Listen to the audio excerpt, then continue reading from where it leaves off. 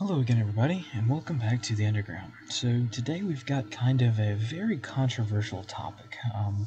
This is something that we've been working on and thinking about for a very, very long time, and it's not necessarily a topic that we're covering for a dire need so much as the fact that um, we're sort of oddly fascinated by these really unique sort of survival situations and circumstances that are very, very difficult to thrive in.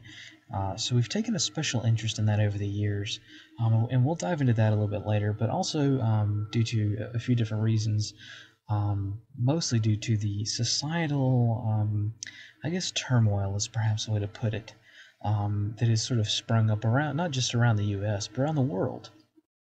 So we wanted to take a sort of scientific approach, or if we can't be, scientists, then maybe we can be historians and kind of walk through what is a very, very controversial topic, like I said. And the topic we're going to be covering today is how and when to begin thinking about perhaps hiding or surviving or making it through a difficult time. And we're not, of course, saying that we should go out and start hiding people in our attics or anything.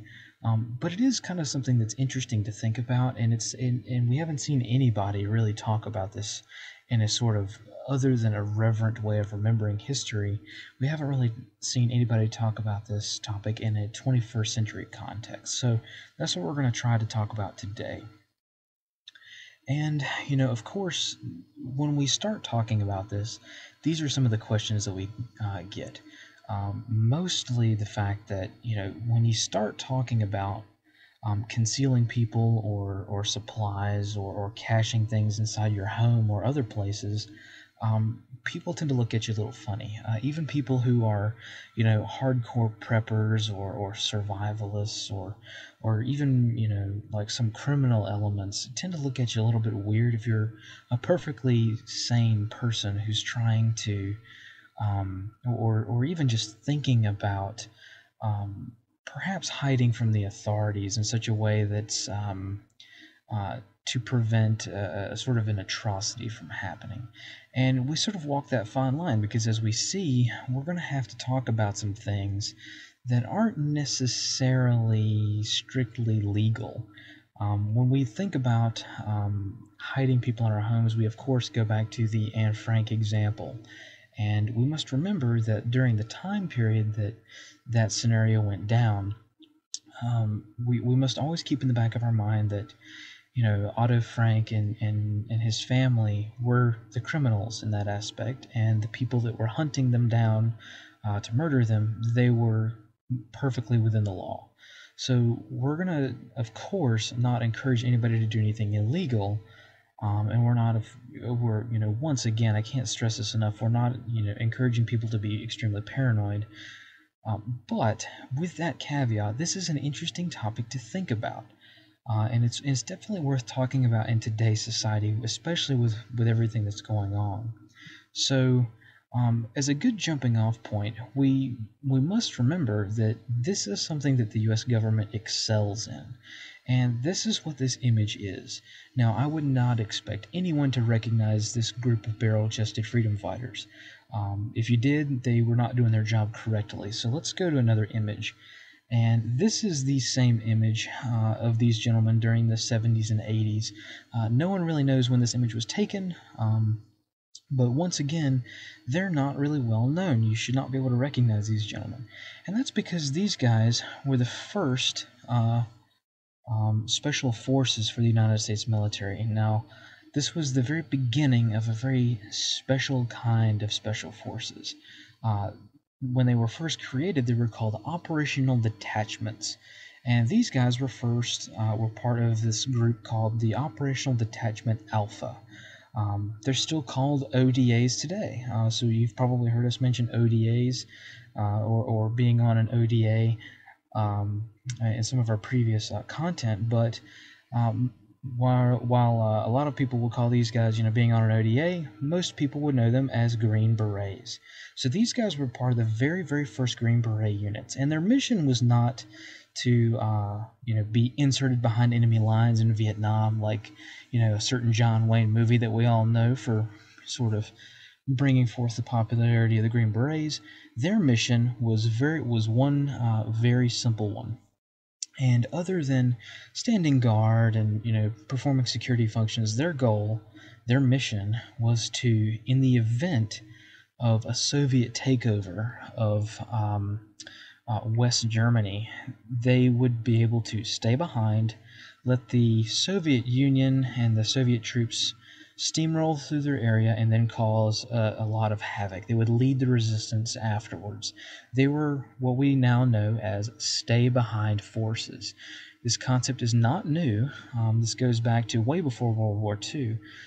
But I highly suggest you look into this concept yourself, because we can't really talk more about stay-behind forces and the things we're doing in today's military, because a lot of that stuff is still classified, even though it happened a long time ago and is pretty much common knowledge.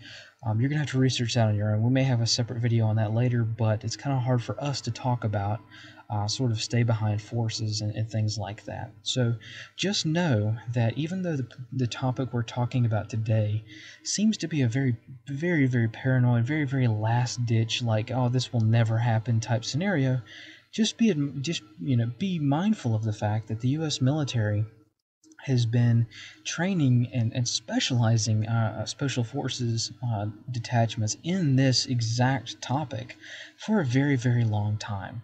So that's where we're coming at it from. We're not coming at it from a sort of survivalist or prepper angle. I know we've said it many, many times before, but I myself, as to actual, and I don't think most of the people here associated with the S Underground, we don't classify ourselves as being preppers, but we do like to be a little bit more prepared for things that may happen down the line. And our sort of motto here is be an asset, not a liability. So be an asset to your team, be an asset to your neighborhood, your friends, your family. Don't be a liability. So that's where we're coming at it from that. So hopefully that will put people in the right mindset for the difficult topic we have to cover today. So this is one of the clinchers. So when we think about an invasion, or when we think about a tyrannical government contemplating something as atrocious as genocide, we have to realize that history history has a long memory, right? So we have lots of cases where this is, the case. Everything from Somalia to, Afghanistan when the Taliban took over. Afghanistan used to be a very, very prominent ski resort, a heavily westernized area. Same thing with Iran, Iran. They were a very westernized society, and then a lot of political changes took place, and now they're known, they're very infamous for different reasons. So one of the big questions that we get all the time is, should I leave or should I not leave? Like, when do I know when it's right to leave my country? When do I know it's right to egress from my area? And to be honest, the answer is very, very difficult. However, we can say that usually you make the decision way too late to do anything about it anyway. And also, usually it's very, very easy to leave a country that's in strife.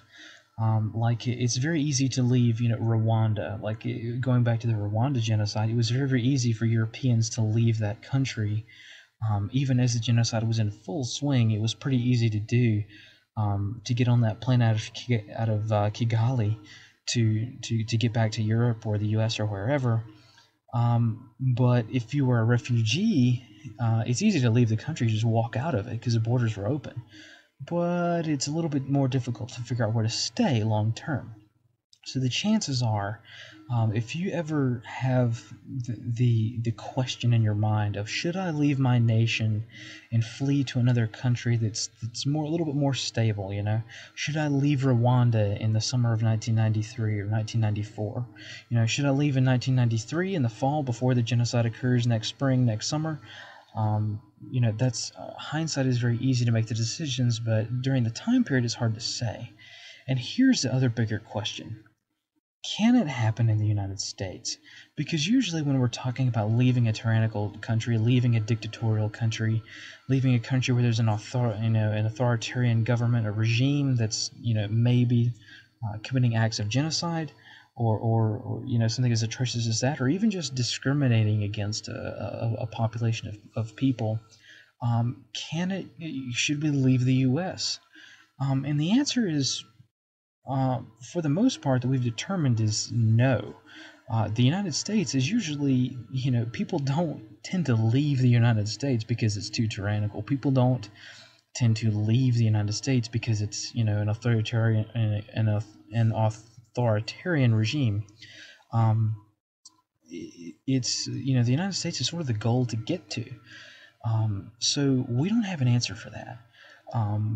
And we're not really sure that any of this sort of stuff applies to the United States. We try to talk about various levels of hiding things, and we do have an example from the U.S. But the problem is that we just don't know, and this is kind of an intelligence gap that we have.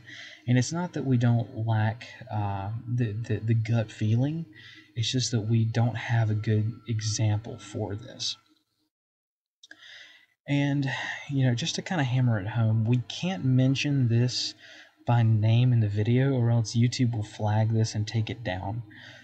But obviously right now, the reason that we're even talking about this in the first place is not necessarily this thing that we have here on the screen, but the impacts of it, right? So we're seeing people that are, we hate to say these things out loud, because when we say them out loud, it tends to make it sound like we're making this stuff up.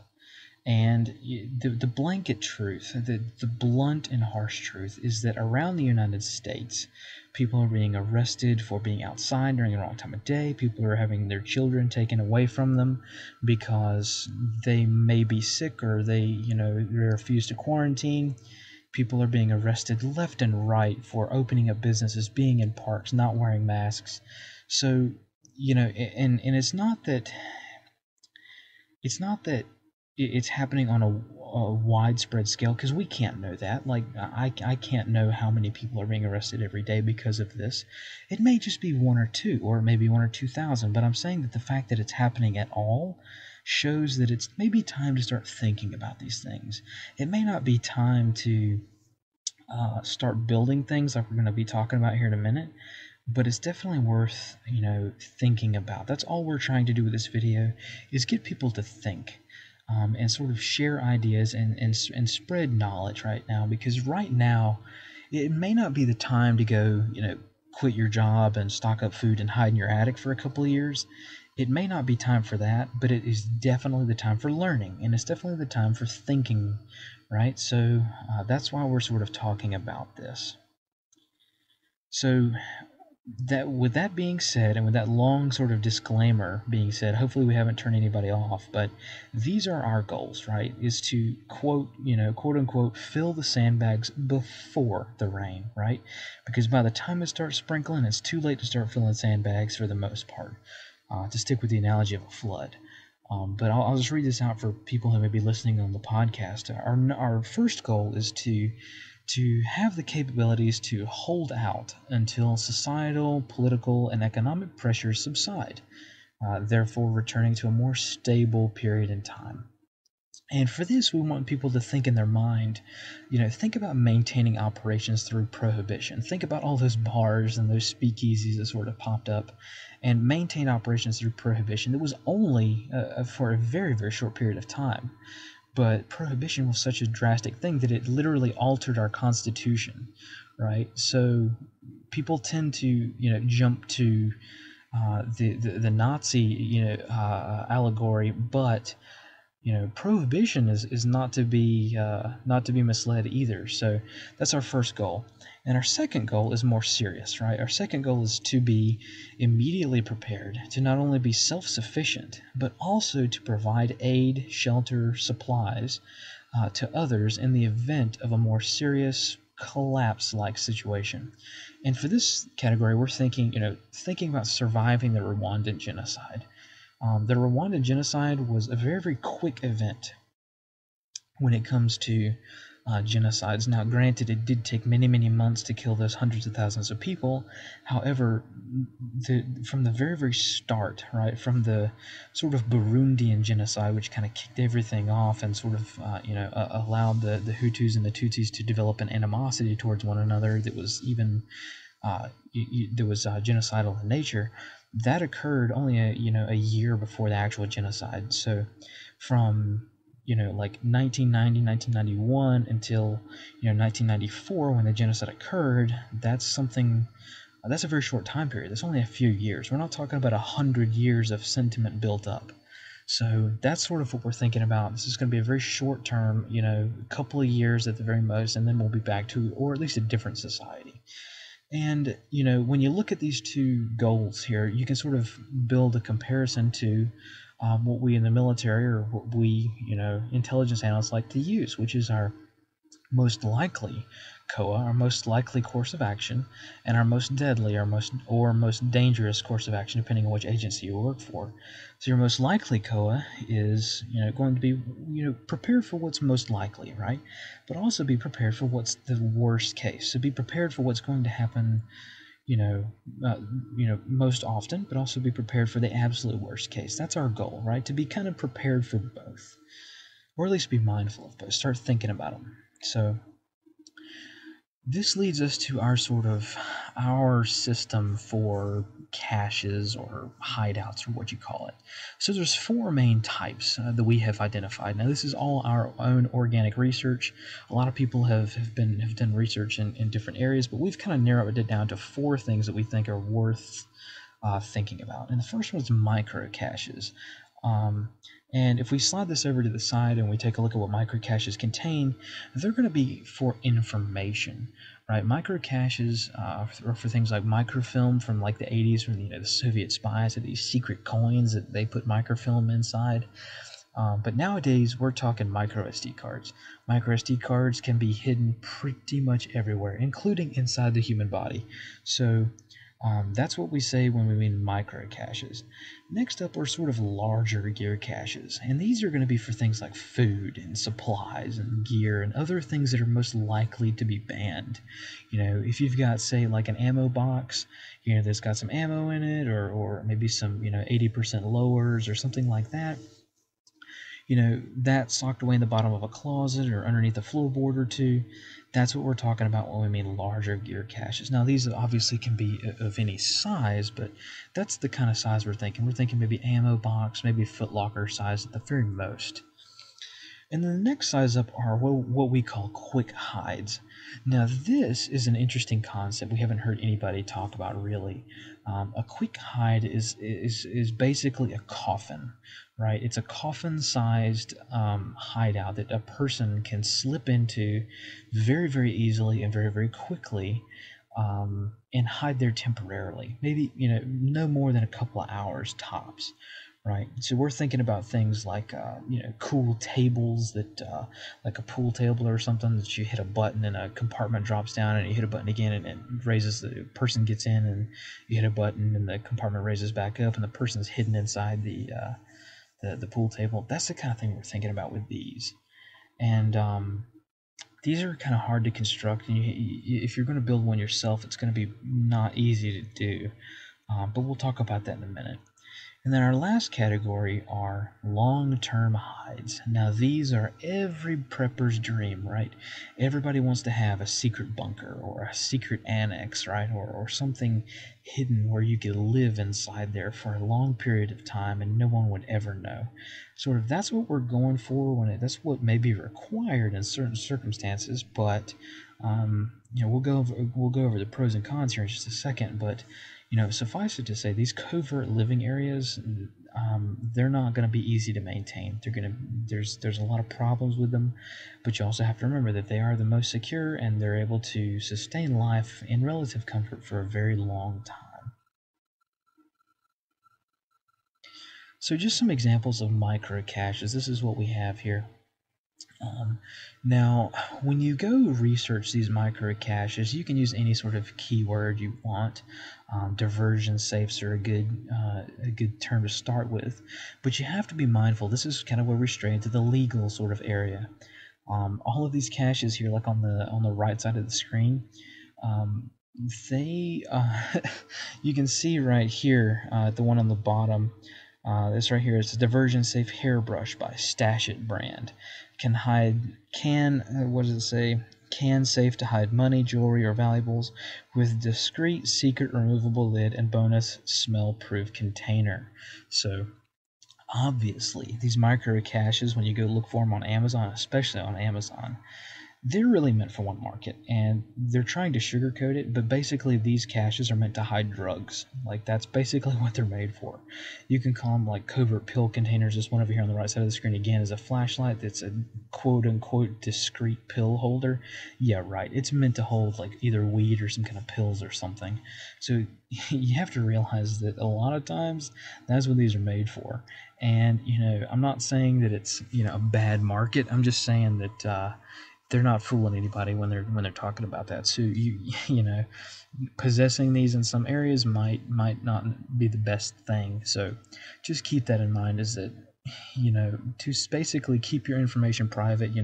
Even if you're putting a micro SD card with your health records on it inside a coin, like up here with this micro SD card, or inside a bolt right here, you're going to have to buy things from people who are probably trying to help people conceal drugs. And whatever your feelings are on that, it's kind of irrelevant, because the law enforcement's feelings on that are quite clear, is that that's a crime. So just keep that in mind, is that you're going to have to sort of buy stuff from stoners on Amazon if you're trying to do that. So with that out of the way, um, here is another concept, and this I want to briefly touch on this because we're going to have a whole separate, probably an hour, maybe 2 hour long series on just this exact thing. Now, this is not a picture of my exact one, but I have this exact container. This is my Seer escape capsule, and we will have a whole video on this, so I'm sorry we can't talk about it now because we just don't have enough time. But this is a very, very interesting concept that I don't see anyone on the internet talking about, despite the fact that this is kind of a pretty big part of Seer. And you would think that at least some, maybe some bro vets or something who've actually been through like the advanced Seer courses would talk about this, but they don't, which is kind of weird.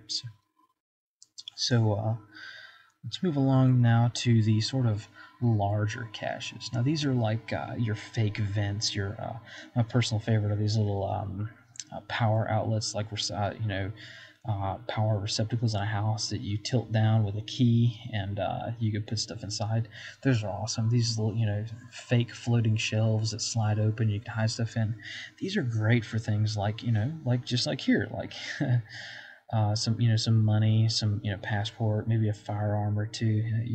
Just look up covert firearm storage, and you will find a lot of things like this. Now, a lot of these are quite overpriced, I will admit, and a lot of these you can make yourself for very, very cheaply. But if you want something ready made, you're gonna probably the big market, if you're trying to find something to hide things. Go for covert firearm storage, because if you can hide a firearm, you can usually hide things like stacks of cash, information, records, even food or things like that. So that's the kind of thing you're going to want to research if you're getting more. And that's really all we're trying to do here, is encourage you to do your own research. And then this is sort of like your quick hide type thing. Now, this of course costs a lot more money, but you can readily get these products online nowadays. And this is kind of a lifted bed with a storage area underneath, and all you got to do is press a button and it automatically lifts up. And as you can see here in the sales image, they have pillows in there. But why can't you hide a person or two in there? In 30 seconds you could open the bed up, pop a couple people in there, put them back down. There you go, no problem at all. So, and then here is, of course, the coup de grace. This is a secret area that I think a Dutch family found in their attic, that was obviously used for some kind of resistance activity during World War II. And, that's just awesome. So, I would give anything to find one of these in my attic, just for the nostalgia factor and the coolness factor of this. But yeah, once again, these living areas, covert living areas, are absolutely crucial. And yeah, they're not that easy to make, but this is essentially what we're talking about when we say these long-term living areas. And if you think that they don't work, they're hard to build, they're not. So this is a very, very easy thing to do. And as you can see, the top right image and the bottom right image show the ubiquitous U.S. military spider hole. Now, this is more for a remote type application, sure, but I think the Viet Cong and the North Vietnamese Army would prove that, over a decade or so, they were quite good at building these. They're very easy to make, and you can hide. Somebody can walk within 6 inches of you and never know you're there. So now, obviously, we're not talking about building spider holes in our backyard. That would be kind of a ridiculous thing to think about. But if you look on the upper left-hand corner, that spider hole should be a little bit familiar to a few of you that have been in the military for a little ways, and that's because that's the inside of a very famous spider hole. And this spider hole was Saddam Hussein's hideout. So this is this is an artist rendering before they actually got pictures of what the spider hole looked like. But this is where Saddam Hussein was hiding out after we basically won the invasion phase of the operation. So yeah, he had a styrofoam panel. It was a very small spider hole, but it was large enough to have people in there. He could probably have fit several people in there if he wanted to. But as you can see, the sort of schematic isn't exactly how his spider hole was, but yeah, it was kind of an interesting concept that, yeah, it does work. And if the United States had not, if the U.S. analysts had not been on top of their game and had not done the right human stuff, they would not have found him. So these types of spider holes and things like that are definitely useful. Though I don't have any. I don't think anybody here at the S2 Underground Project has one of these in their in any of their properties. But it might be something worth thinking about. Hey, if you've got a free summer, and you're willing to try some things out, why not go for it? It's a skill that's not necessarily a bad one to have. So just something to consider on that. And then another example of a more sort of covert hidden living area is this kind of spooky area. And as you can see by the images on the far right hand side of the screen, this was found by a family who just purchased a house in I think the London area of the UK, and they found underneath that rug there a small grate, which led down a ladder, led down a hole to another door, and they found this underground chapel. And they're not entirely sure how old it is. I think they're still trying to work with the local archaeology department to figure it out, but they think, based on what was found in the room, such as a cross on the floor, that it may have been a hideout for Christians during one of the conflicts over there. I'm not sure exactly which conflict they thought it was, but the bunker, so to speak, predated the house by a considerable amount. So it's possible that somebody found the land, found that bunker, and built a house over it, and incorporated it right into the house. So that's kind of an interesting thing to do. And as you can see, you could live in there for a considerable amount of time. So, this is obviously a pretty big fantasy list, right? This is something that, not all of us are going to be able to do. But this is far more common. So, this is a concept, this is another field that you might want to research, and this is, illegal alien smuggling. So, it turns out that if you want to figure out how to hide a person, the number one people to turn to in society, and at least in American Western society, is the criminal aspect. Look into human trafficking, especially when it comes to illegal immigration, because when it comes to smuggling adults, when it comes to coyote smuggling, people across the border, there's a lot of information about that because it happens so often. So these couple of guys, they were found smuggling in. They were behind a bumper, as you can see, that was pulled off, but they never would have been found if some X-ray technology had not revealed their position. So, this is once again a reminder that if you're going to research this stuff, be advised that you're learning from criminals, right? There's no U.S. government doctrine that's going to tell you how to safely hide in your home. There's going to be no like lawful doctrine anywhere, or any history books really that are going to tell you how to hide cash away or things like that. The diversion safes, those are easy because those are, they're just diversion safes, right? But when it comes to hiding a person, you're really going to have to turn to criminals to figure out how to do that. So be advised, when you're researching that, you're gonna be under probably some sort of surveillance. So I would definitely not Google any of this stuff, not by a long shot. And use some of the techniques that we've talked about in our mass surveillance series in our podcast. Use some of that stuff to kind of research this further, but we'll talk about more of that later. Just wanted to kind of bring that up again, that hey, you're going to be researching some stuff that may be illegal to even learn, right? Because apparently in the year 2020, forbidden knowledge is 100% a thing. So moving along to our sort of pros and cons of these different kinds of caches. So as you move up in size, we have micro caches. Sort of how these arrows work is they show the capabilities, right? So micro caches, you're not going to be able to store anything in them at all. It's maybe a micro SD card, that's it. However, a long-term hide, like a secret compartment in your attic, that's going to be able to hold people. You're going to be able to hold a lot of food, a lot of water, sanitation, all kinds of things in there, right? You can't fit that inside a quarter. You can't fit that inside a chapstick tube or something like that. So you can realize that as the size goes up, the capabilities you have also go up. However, the cost also goes up. So the bigger the cache, the more expensive it is, and that's usually a general rule. A lot of these micro caches are pretty cheap. Definitely more cheap than building a secret compartment in your basement or in your attic or a spider hole somewhere. Also, the resources you need to build them are going to go up, and this is important because if you ever find yourself in a situation where you're going to try to hide a person in your home, chances are you didn't build a place to hide a human being beforehand. So you're going to have wood, you're going to have nails, screws, you're going to have to be able to do it quietly, and you're going to have to be able to do it with minimal supplies. And the bigger the place, the more resources you're going to need. So you might not be able to do that when the time comes.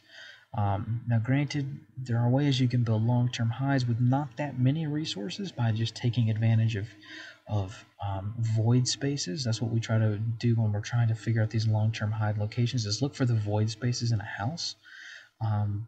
And you can take advantage of those, but also be advised that if you can think of it, law enforcement can think of it too. So that's just something to, once again, be aware of. And then, once again, the social impacts are also what we're thinking about. I don't know about you guys, but if, I were to tell my wife that, hey, honey, this weekend I want to build a secret compartment in the attic to hold 6 people, I'm going to get I'm going to get looked at like I'm an insane person. It's going to be a harder sell. You can't tell your neighbors about this sort of thing. You cannot tell your coworkers. You can barely tell your family, right? You can barely tell people that are, only the people that you share a house with can you tell about this sort of thing. And even then, it might be a little bit hard to get around socially. Whereas if I were to say, hey, look, I want to buy this, fake can of shaving cream that's got a little safe in the bottom. Look, see, I can hide a couple of SD cards in there. Nobody bats an eye because that's a normal thing people do nowadays. People have like, hey, I want to buy a small little lockbox that I can kind of hide in my desk drawer. Sure, that's fine. Nobody bats an eye. But the second you talk about putting secret compartments in, your house or in your car, the social impacts get a little bit more intense. So that's something to keep in mind as well, because we can't just ignore that fact. This is a very, very social thing we're talking about here. So I feel like a lot of people leave that out. They said, like, when SHTF or when the WROL situation comes around, I'm just gonna slap on all my stuff and go out and blah blah blah. Well, that's all well and good, but what about your family? Are you taking care of them? Are you going to alienate, the little old lady next door? You're going to scare her half to death.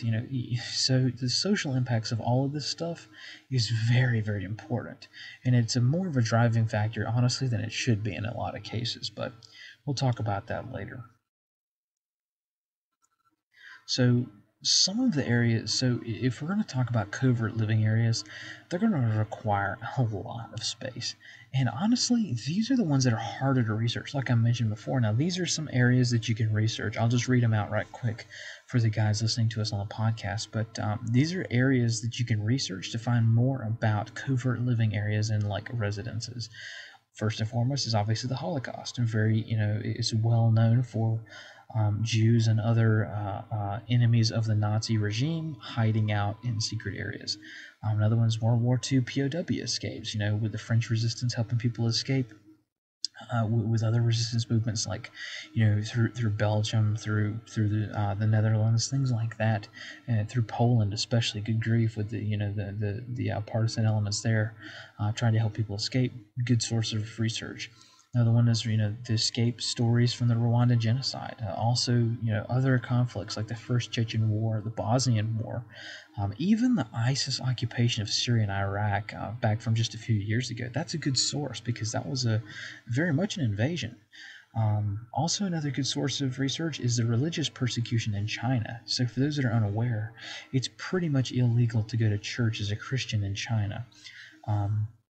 And while I'm not particularly religious myself, I find it very, very interesting to study that sort of thing because in China, apparently, you cannot go to church. The only churches that are authorized are ones that are run, owned, and operated by the communist regime in China. So they have a lot of underground churches. So check that out. That's a very good wealth of information for this sort of thing. Another one is Operation Searchlight, which is more known by the Bangladesh genocide, another genocidal action that not a whole lot of people in the West have heard about. So that's something worth looking into as well. Also, Taliban doctrine in the early years, right when the Taliban was starting to seize power and starting to hide away in caves and things like that. That's definitely something to research. And then once again, your criminal elements. Look into, how narcotics traffickers do what they do. That's a very interesting, a subject area because, we're not like, legal disclaimers aside, we're not trafficking narcotics here. Like, if, the worst thing that we're probably stocking away is probably, ammunition for our personal usage. And of course, all of this is illegal. We're not advocating for doing anything illegal. It's not illegal to hide an SD card with some books on it, and a chapstick tube. That's not illegal at all. But yet there may be a day when it actually becomes illegal. And then once again, even though it's a kind of a dated excuse or not excuse, an example, the prohibition in the United States. That's a good jumping off point. And so we have to remember that with these covert areas, what's the goal here? We're sort of with the covert living areas. Our main goal is to survive the quote unquote door kick in the night. So a raid happening because of a something or other that where people are trying to come into your home from a law enforcement nature and try to arrest somebody for something. And I know I'm talking around this, so I'll just break down and give you an actual example. So in our area, it is mandatory right now for any visitors from out of state to self-quarantine. And if they don't self-quarantine, they will be arrested. It has happened multiple times. Many people, I won't say many people, but it's happened a few times, right? That's documented, of people coming in from out of state, them like checking in at a restaurant on Facebook, which is dumb, I know, or using their social media in some way and tagging the city or something, and somehow or another the county health department or the city health department finds out they're there. They show up with the sheriff and they are arrested. So in our area, we had some family come in for just for to do some things with us, and they're from out of state. And so we had to shelter, we had to hide two people in our own home. We had to, make sure that when they arrived after dark, so that our neighbors didn't see. They used the back entrance from the sort of back alleyway. It's not really an alley, but from behind the house. And yeah, they didn't go outside during the daytime, and they were just there passing through for the most part. Stayed a couple of days, and yeah, didn't go outside, did not show presence, things like that. So technically, we were breaking the law when it came to our own family members. But I can tell you that, I'm not going to turn in my relatives so that they can get arrested just for surviving, right? Just for living. So that moment right there was when we kind of sealed the deal and said, hey, you know what? We're going to make this, YouTube video. We're going to make this presentation and kind of show people what we're thinking, because that scared us, right? Um, I tend to not necessarily be scared or even surprised by the things that have happened because of this crisis we're going through right now. But I can tell you that, despite seeing a lot of horrific things over my lifetime, that um, right now I'm very, very concerned.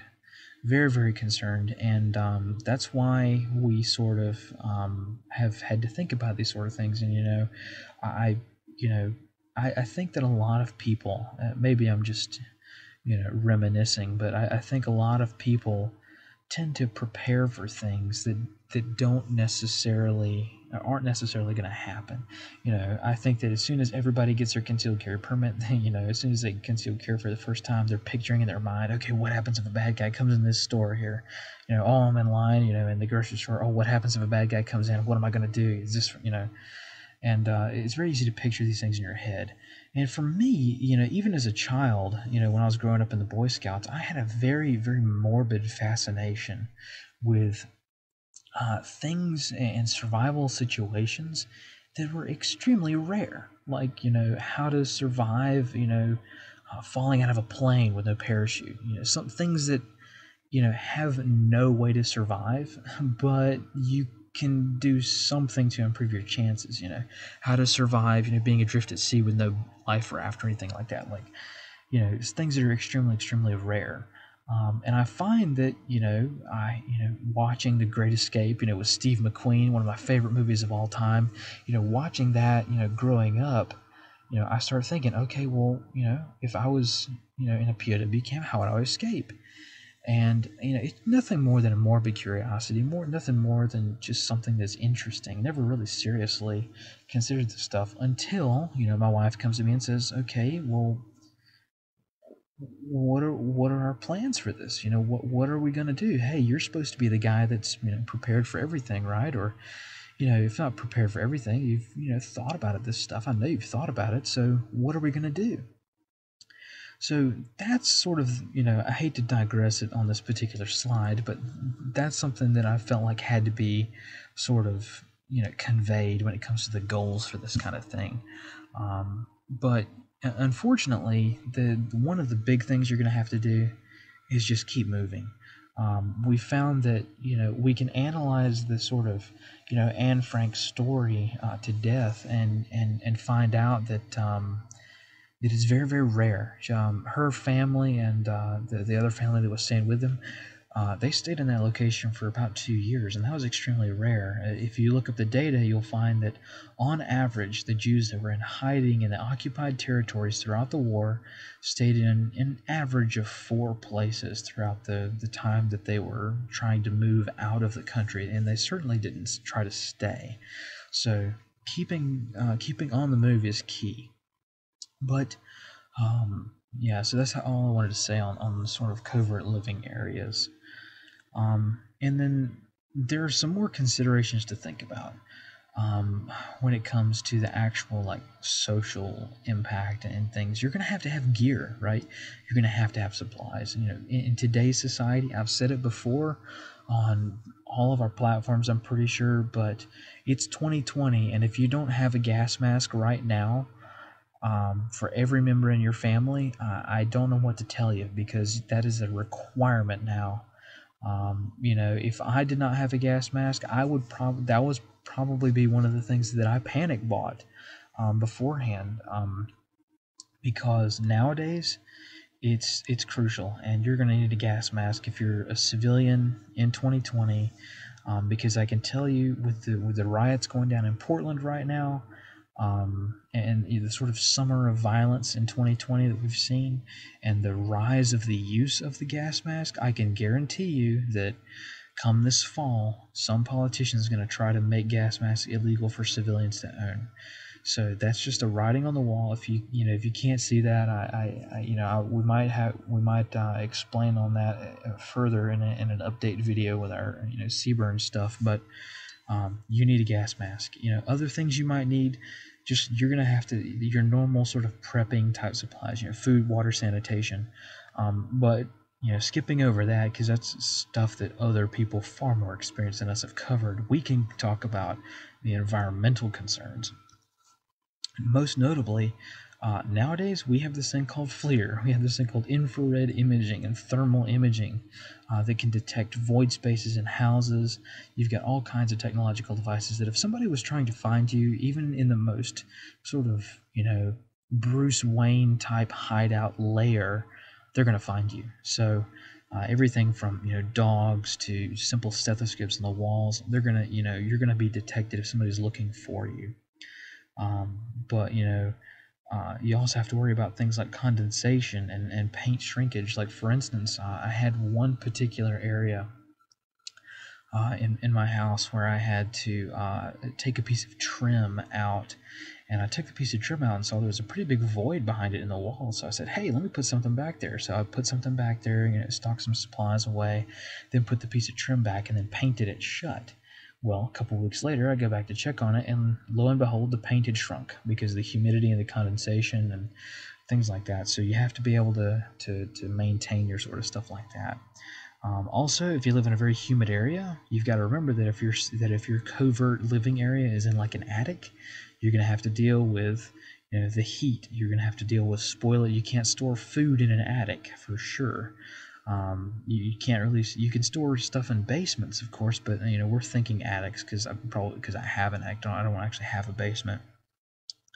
But yeah, you're gonna have to worry about things like rusting. Like we're here in the coastal Mid-Atlantic region. We're not right on the water, but yeah, rusting of things like weapons and other metal items, huge thing. And then of course there's this thing called the changing of the batteries phenomenon. I'm not sure if that's the doctrinal term. I'm not sure there is a doctrinal term for it. I've seen a few pop culture references to this, but basically, it boils down to one simple idea, and it's the idea that during the height of the Cold War, most spies that were caught by either the Russians or by the United States, most spies were caught changing batteries, right? They weren't caught stealing the information, right? They weren't caught trying to subvert something. They weren't caught with a camera in their hand. They were caught either changing the batteries to their electronic bugs, or they were caught going back to a dead drop, something that was supposed to be secure. So that's something to keep in mind as well. In other words, you're probably going to get caught entering and exiting your covert living area. Way more likely for that to happen than it is for you to be caught just simply hiding in it. So something to once again think about. And so this concept is an interesting one, and it's something that I don't see nearly enough people do, and it's a very, very important thing. Basically, once again, the idea we're going for is just a little bit of an edge, right? We're not trying to be Jason Bourne and disappear. We're trying to have just a little bit of an edge. So, myself and everybody here at the S2 Underground Project, once they learned this is something I did, this is interesting. And this is the I'm not here message. Basically, you've got a kitchen table like here in this image, and you've got a pad on the kitchen table, like or even a message on a refrigerator, right? A little cute note. And basically the note says, hey honey, I'm not there. I've gone to Baltimore with the guys for a few days, sorry it's last minute, or something like that, and love whoever, right? And put your actual name there. That way, if somebody has a warrant and they come into your house and they see, they come into your house, well, you're not there.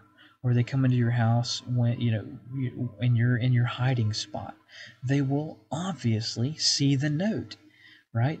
It wasn't intended for them, at least they think so, but it was intended for them because that note's not real.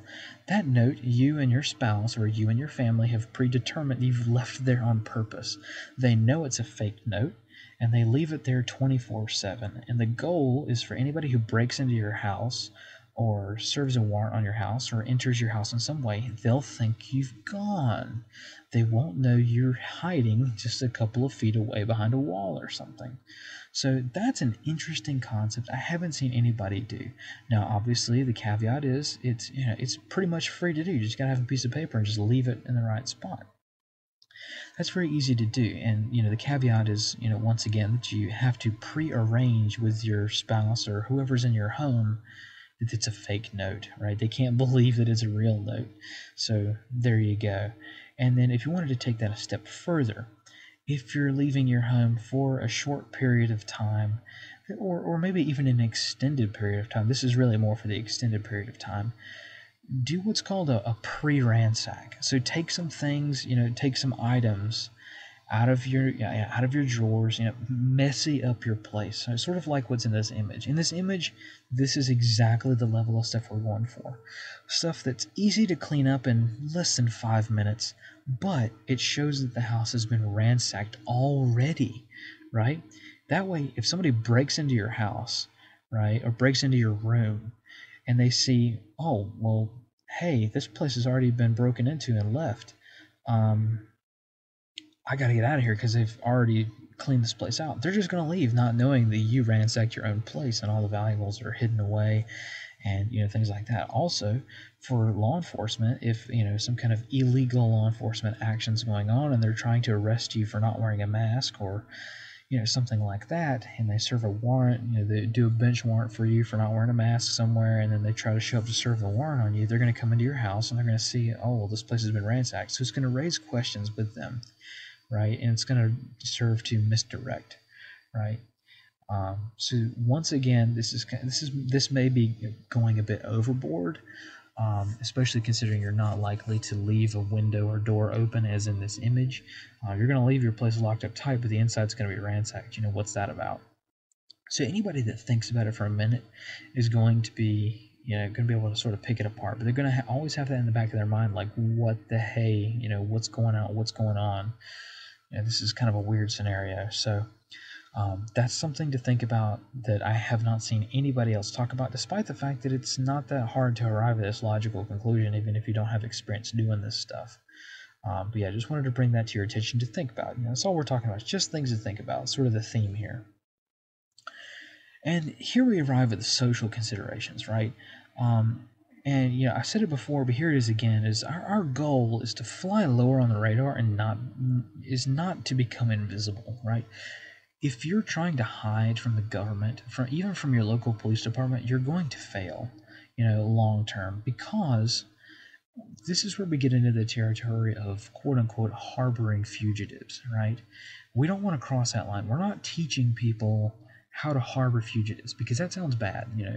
Somebody breaks out of prison and you harbor them. That's wrong. That's not good, right? What we're talking about is if a tyrannical government decides to try to arrest you or take your children away from you or harm you or even kill you in some way for not going with, for being a political enemy. That's what we're worried about, right? Or not worried, but more like concerned. So you have to remember that this is strictly in the territory now of, harboring fugitives, which is a crime, and we of course say not to do. This is not good. Don't do this. And when it comes to harboring fugitives, let's keep in mind that law enforcement is very, very, very good at their job when it comes to this. The first thing they do is if a prisoner breaks out of prison, they go shake the tree. It's called shaking the tree, which is go hit up all of their relatives. Because usually you'll find them at mama's house. If somebody breaks out of prison, usually you'll find them there or at their brother's restaurant or their cousin's auto dealership or something like that. You'll find them there. Go find the places. You'll never be able to shake it. And that's what goes into the next point is the never free effect. Once you make the decision to go into hiding, you're never going to be free unless something changes, right? Once you make the decision to install a hidden bar or a speakeasy in your, home during Prohibition, you're never going to be free until Prohibition is over. Likewise, if you try to hide Jews in your house and, Poland in 1940, 1939, 1940, guess what? You're not going to be able to be free until the war's over. So, and then here's just another note to remind people that, going on the lam is difficult for everyone, impossible for most people, and completely impossible for anyone to do comfortably for a long period of time. So that's just something to keep in mind, is that, hey, we're talking about sort of, becoming a fugitive, and that's not the sort of thing that we're trying to say, but that is how law enforcement will look at it, and I'm sure this video will probably get flagged because of that, but we just wanted to mention it, that once again, we're not talking about advocating for harboring fugitives. We're talking about, a theoretical thing. So, moving on to some more social considerations is your neighbors, right? Your neighbors, they are your number one risk to security and detection. That's just it. Your neighbors are your number one risk. And this is kind of the idea why, which we have written on the slide here, which is, social conditioning and the normalization of cognitive dissonance to report violators of norms and mores. Basically, that's a fancy way, with big words, a way of saying that most people in America, or maybe not most people, but a very large portion of society, has been socially conditioned by the government and by corporations and by social groups. They've been socially conditioned to report violators of norms and mores. Basically, we've known this for years. The concept of the Karen, right? Everybody knows the Karen, that certain haircut and the "I want to speak to the manager" attitude. Well, guess what? It's all cute when it's a meme, but it's not cute when that Karen is turning in Anne Frank, right? So you have to remember that your neighbors, they're not necessarily your friends. You also have to keep in mind that, hey, if you're going to, build this sort of thing and live in a secret area, you've got to do it quietly. You've got to have, hammers and nails that are padded. You can't wear shoes, no air conditioning that will run and give your signature away, and no food that has a good, odor that you can smell it from miles away. You can play music to cover up sounds and things like that, but once again, that's, it's very, very risky. Basically, you're not going to be able to use any power tools to construct this type of thing if you're constructing it in an area which is already beyond all help, right? And then you also have to remember, so many people, especially in like the prepping type community, ignore the fact that children exist, right? Me personally, I don't have kids, but I have, people at the History Underground Project do have kids, and I am prepared to take them in if I have to, seamlessly. So, you're gonna, so in my emergency kits, guess what? I've got, a couple stuffed animals, some children's toys for various ages and things like that. So, it's not a creepy thing to do. It's like, look, hey, look, I'm prepared to psychologically and emotionally support a kid if I had to, me and my wife here, if we had to, because we have people who are important to us in our lives. They also have kids, and we need to be able to take care of them if something happens to their parents. So there's that. And then, moving along with that concept into, adults or even older children is, entertainment and communication. So entertainment is definitely a thing. I don't know why people sort of gloss over that, but some form of entertainment is absolutely crucial when it comes to long term. We're talking, we're not just talking, hey, buy a pack of cards and, a board game for a hurricane, that might last a few days or so without power. We're talking about months here. We're talking about maybe years. You might not be able to go to a park for years. You might not be able to go to school for years, right? And, that, of course, that may be an over dramatization of the situation, but we want to be prepared for that nonetheless. And once again, I've already mentioned sort of Anne Frank example, but we wanted to mention this aspect, which is Godwin's law. And this is um, the phenomena that happens on the internet. And this is why a lot of people have become sort of desensitized to what happened with the Holocaust. And that is that Godwin's law states that the longer a discussion happens on the internet, the likelihood of some sort of reference to the Nazis comes up, right? And we can talk about this in a separate video, this exact law, but we want to mention that that's why we've said previously that we think that people who reference the Nazis without a concrete example are sort of lazy, because it's easy to reference the Nazis and just say, Nazi bad, you're kind of authoritarian, you sort of meet a general stereotype of what Nazis are, so therefore you must be a Nazi, end of story. That's lazy to us, which is why we try to mention specific things. And even within this topic, we ourselves over the past hour or so have mentioned Anne Frank, and this is kind of the reason that we mention Anne Frank is because of the fact that the Anne Frank house, which is where we got this information from for the slide, their website and their whole story is very, very, very well documented. Right? There are other cases, but there are not so many good visual cases, right? So I highly suggest you check out the Anne Frank house, especially the timeline page, because the timeline page shows what they were thinking when they first occupied the secret annex. That is definitely a rabbit hole you should go down. You could spend a couple of hours on that website and just be drawn in, because all of the things on the website are very, very well done. So you can take also a 3D virtual tour of the house and things like that, and go through all the rooms and such. But yeah, I think that's definitely worth going into, especially if you're a lover of history like myself. But to digress on that a little bit further, it's definitely worth researching, because it shows once again the mentality that went into occupying that location in the first place. So I know we've talked about a lot of things, and we haven't really made any specific recommendations. Basically, if we were to get a recommendation, it would be this right here, this slide.